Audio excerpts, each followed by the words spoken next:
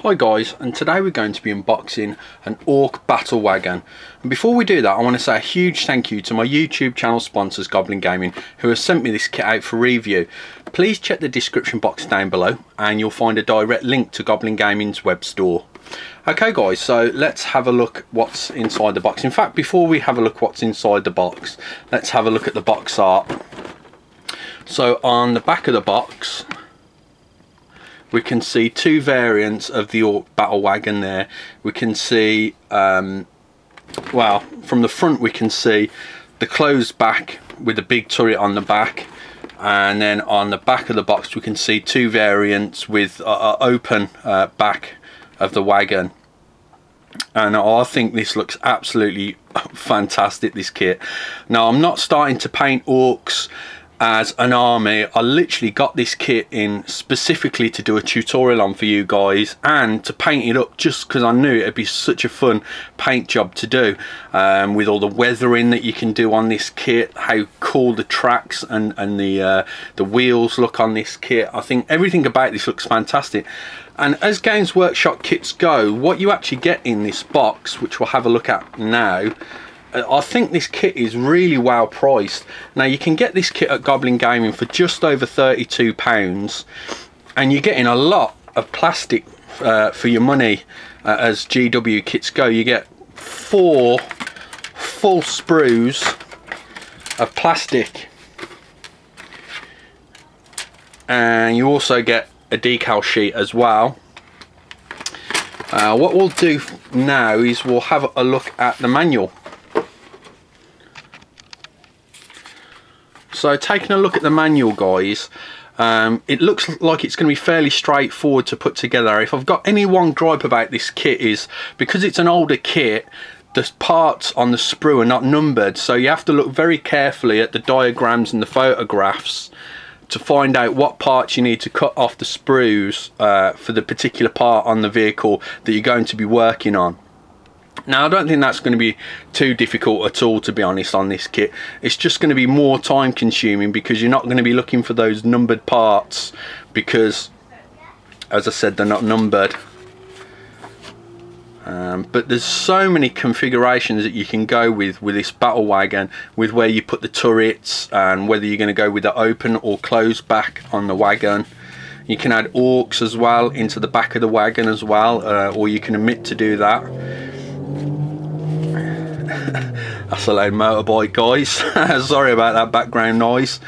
Where were we? Yeah, talking about the configurations. Now, the configuration I think I'm going to go with is, I really like the open back of the wagon there, and I'm going to put the big turret up front, I think, with a closed hatch. So I'm not going to go with any orcs, I believe, on show. I'm going to heavily weather this tank up, more so than I've done on most of my recent tanks. So I'm going to have great fun on this vehicle. So what we'll do now, guys, we'll have a look at the sprues. Okay, so let's have a look at the sprues, and the first thing that springs to mind for me is how many rivets are on this tank. Now, depending on how I paint this tank, I might be painting the rivets individually, like silver, and then rust around the outer edges of the rivets. So it's going to take quite some time to do that, but it's going to be so much fun. A rivet counter's dream, this kit is, by the looks of it. You can see some of the really cool details there on the doors down there for the wagon. We've got one of the hatch handles for one of the doors. That, I believe, is top plate for the back of the wagon if you want it closed off. So some really nice details there on that sprue.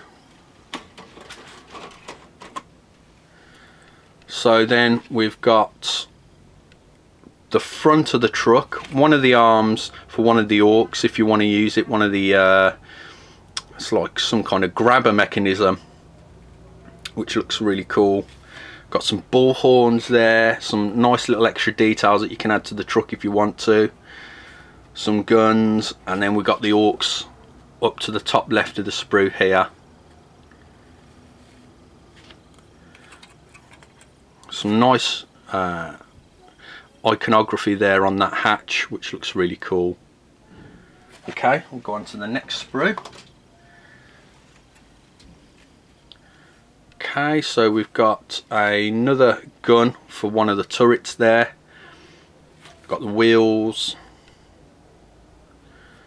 part of the chassis assembly, I believe. This looks really nice.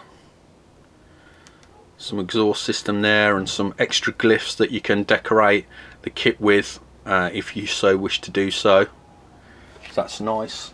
And last but not least, we're on to our final and fourth sprue, and we have the chassis there, and this is really cool. You can actually leave part of the engine showing if you want, or you can put this grille over the engine assembly there, which is a nice little touch. I mean, I'm thinking of maybe cutting this in half and having half of the engine showing and half closed, so we'll see what I do with that in the build. I'm not too sure yet how I'm going to go with that, but it's nice that they give you the option and the details there on the kit, which I think looks really cool. So that's the final sprue.